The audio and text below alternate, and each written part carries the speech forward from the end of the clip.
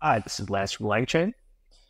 A few days ago, a pretty nice tweet went out from one of the prompt engineers at Anthropic talking about using Claude Opus 3 for prompt engineering. And the argument was that Claude Opus 3 is extremely capable at prompt engineering, and it kind of presented a workflow to do this. So basically, starting with a task and a prompt, using Opus to generate a diverse test set,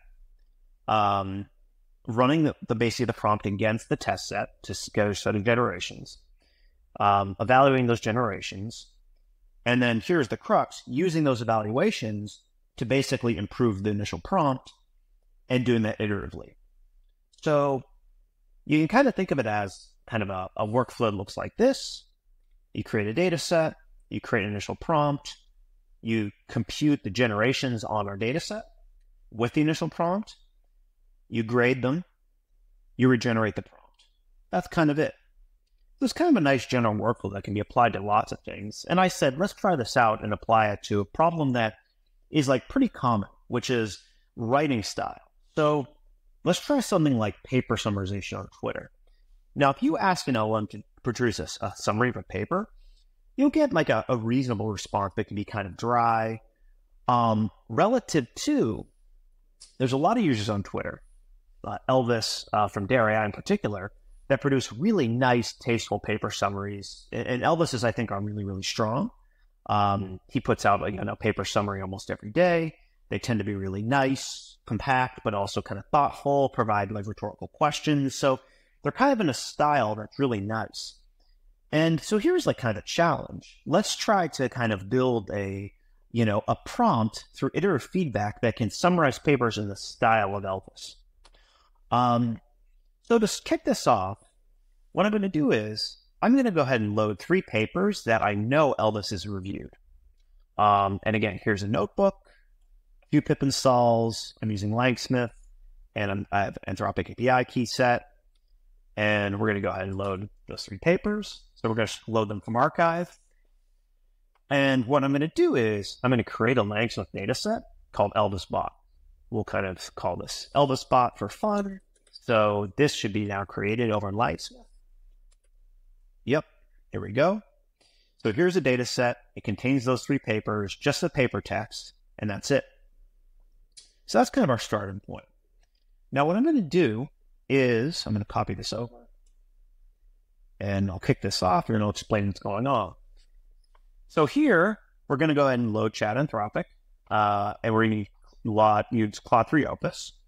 Now, here's an initial prompt that's kind of reasonable, right? So like you're an assistant that generates tweets that distill academic papers. It should be well crafted, avoid gimmicks, avoid buzzwords. So it's like a reasonable starting prompt, And we'll see in a minute. Here we go. There's our response. And let's just kind of see what this looks like. You just kind of say, here's a tweet to summarize. Now, this is the paper we passed in. RAT significantly improves LLM reasoning and generation and long horizon tasks. So, it's pretty factual. It's reasonable. It's definitely not the most like spicy for Twitter, but it's a good starting point. Now, what I'm going to do is let's go ahead and run our chain here, this tweet generator, which is basically our initial prompt, and Claude3 Opus on our data set, which contains our 3 papers of interest. So if we go over to our data set, again, this is in LangSmith. You can find this under your data sets and testing in LangSmith. Here's the 3 papers, and you can see under tests, you're going to start to see generations roll in. This is basically Claude3 churning through the texts of those 3 examples and producing our summary tweets. Again, using our base case prompt. So again, in each case, we're using this prompt. It looks like that finished. Now, I did something kind of fun here, which I'm going to show you. I created this annotation queue, and I basically added these runs on our data set, which we defined right here. We create our data set. That now contains, you can see annotation queues here. This contains the generations that we just ran. You can see here's our run. Here's the 3 generations. Again, here's the inputs. Here's the outputs. Now, if I go to the annotation queue, I go to Elva spot. They're here. Now, here's where we can start to have some fun. So these are our 3 papers. Right here is just the input for the first paper, and here's the output. So this is the rat paper. Now, this is where I can provide feedback to the system. So if you think about our overall workflow, we're kind of down here, where we've set up our test set, basically, which contains a few papers, we've initial prompt, we've run our generation, and now we're going to provide some feedback on those generations. Now, this is where you can get very flexible. You can really put in anything here. But what I'm going to do is I'm going to go ahead, I'm going to pull up some example tweets from Elvis related to these 3 papers. And I'm going to add those as feedback. So this first paper is called RAT, Retrieval Augmented Thoughts. I'm going to go ahead, if you go over here. So here's what our initial prompt produced. Here's a tweet to summarize RAT. Now, here is basically a binary score flag that you get kind of for free when you kick off this annotation queue. I'm going to say I don't like this. I'm going to give negative feedback. I'm going to say, here is a better tweet. Boom. And I'm just going to copy that in. So I'm adding that as my feedback in the annotation queue. So what we're going to do is we're going to basically suck this feedback in, and we're going to regenerate a prompt, and we're going to run this loop again. But first, I need to go through this kind of feedback phase. So I just hit done, and that kind of that basically registers that feedback. Now, the second paper, Empowering LLMs, Agents, okay. So let's go ahead and find that paper. It's this guy right here, Empowering LLM Agents. Copy this over. So again, I'm just going to say, I don't like this response. We can go down and actually read it. It's a little bit more verbose, but let's just say, here's a better one. We'll add that in. There we go. We'll say done. And now to the final one, which is going to be this guy. Can LLMs reason in Plaid? There we go. And again, we can see the response down here. Pretty sparse. We'll say we don't like that. Here's a better tweet. There we go. Cool. So we've gone ahead and registered our feedback using this annotation queue. So if we kind of zoom back out, where are we? We're right here. Create our test set, create initial prompt, computed generations. We just provided feedback using a LangSmith Annotation Queue against each one of those, using feedback directly from the tweets from Elvis that we actually like on those same papers. So that's really it. And here's what we can do. Here's some utility functions. Don't worry too much about what's actually going on in them. I'll just show you right here. So this basically just sucks in that feedback we just generated. So you can look here. This is just all the feedback we just put in there along with the initial tweets. And you'll see very shortly, we can use this to regenerate our prompt. So here we go. I'm going to kick this process off, and then I'll explain what we're doing. So what we're doing here is I actually have I've already created this, what I call the optimizer prompt. Now this is just over in, again, LangSmith. So in LangSmith, you have your annotation queue, you have your data sets. We created our data set. It's right here. We just looked at our annotation queue right here. There's also a prompt hub. And this prompt hub, we actually have, I'll go ahead and close this down.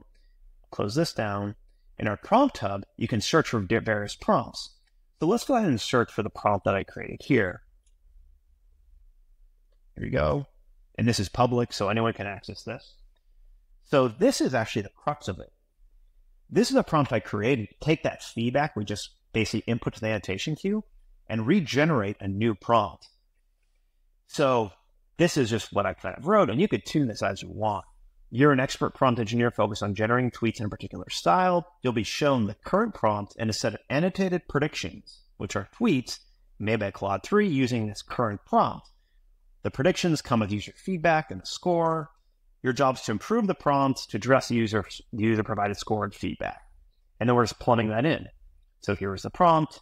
Here you can be our predictions, and we just have a bunch of stuff, analyze it. And again, you can tune this however you want, But the main point is, if I zoom all the way back up, now we're here. So we provide our feedback. We put that in an annotation queue. I'm now using kind of a prompt regeneration prompt to basically take that feedback and then regenerate our initial prompt. And again, we're using Claude3 to do that. So it's kind of a nice process. Now, here's the new prompt that we generated. Okay, so, it's pretty detailed. Remember, our starting prompt was like pretty limited, reasonable, but limited, right? You're an assistant, you generate tweets, and now we've incorporated this feedback, which should hopefully capture some kind of interesting nuances about the way Elvis writes in this new prompt. And it provides maybe a few shot example here. So let's try this out. All we're going to do is just very simply rerun on our eval set with new prompt. We're creating a new chain with new prompt. So new prompt is defined right here. No problem. We kick that off. It's running against our data set. And we're also going to add these new generations to our annotation queue. So that's really all you need to know. So that's kind of going on right now. Again, if we zoom back up, where are we? So now we're here and we regenerate our prompt. So we have our eval set. We initially tried with our first starting prompt, got our generations. We used the annotation queue to kind of review them. And in that process, we injected kind of information from Elvis's tweets that we think, is better style. We capture that feedback in a regeneration prompt. We regenerate our initial prompt. We try it again. So it looks like that went ahead and ran. And I'm going to go ahead and kick off one thing to show you while we go ahead and have a look. So right now, we can go back to our annotation queue and look at our updated examples. So here's our annotation queue. We go to AlphaSpot. And here we're going to see our new runs are registered. Again, here's the input paper. Now let's go down. Okay, so this is kind of cool. Look at our tweet now. It's a lot more kind of colorful than we saw initially. Here's a tweet summary of the paper rat. Improving the LLM reasoning task. It adds emojis, which is pretty cool. Rat Italy revises chain of thoughts using information retrieval, the key idea, unless it's context, and adds a question. So, again, we can see that it's a lot more colorful. And again, you can kind of turn this crank many times if you'd like. So I'm going to go ahead in my feedback. I'm going to say, I like that. Good. So there we go.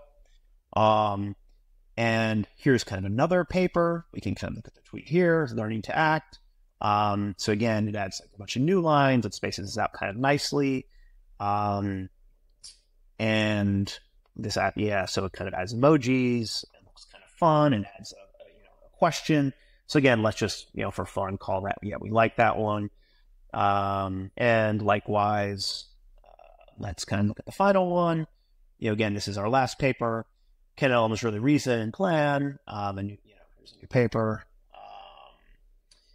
So again, and kind of ends up a question. So we're going to go ahead and say we like that. So again, the tweets are kind of getting more engaging.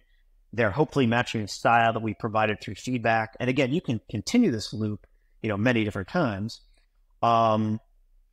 So this is running on, I went ahead and kicked this off. So this is a paper that was mentioned, and actually I kind of show it here. This is a paper that was mentioned in a tweet by Elvis, but it wasn't really saw. So this is LLMs on tabular data. Here's an overview. He mentions a little bit about it, but doesn't go in depth. So I said, okay, let's try our new prompt on this to kind of produce a tweet in Elvis's style. Again, here was the paper, and we kicked that off. Now, here was the original tweet. Again, this is using our original chain. So here's a potential tweet to summarize the paper. New survey using LLMs for tabular data, tasks like prediction generation and question answering, covers key techniques. So this is the original summary. It's okay. Now, here's our new tweet. LLMs for tabular data, comprehensive survey. This survey provides the first review of using LLMs for tabular data. It covers key techniques. The authors discuss current limitations, but LLMs eventually replace traditional ML for tabular tasks. This lays to find out. So, again, we've done a lot better than our initial try. We've only done one kind of round of iteration. We've shown a pretty simple way to basically incorporate feedback. This tweet looks, a lot better than it did initially. It kind of captures, to some degree, I think, the style that we see in some of Elvis's tweets.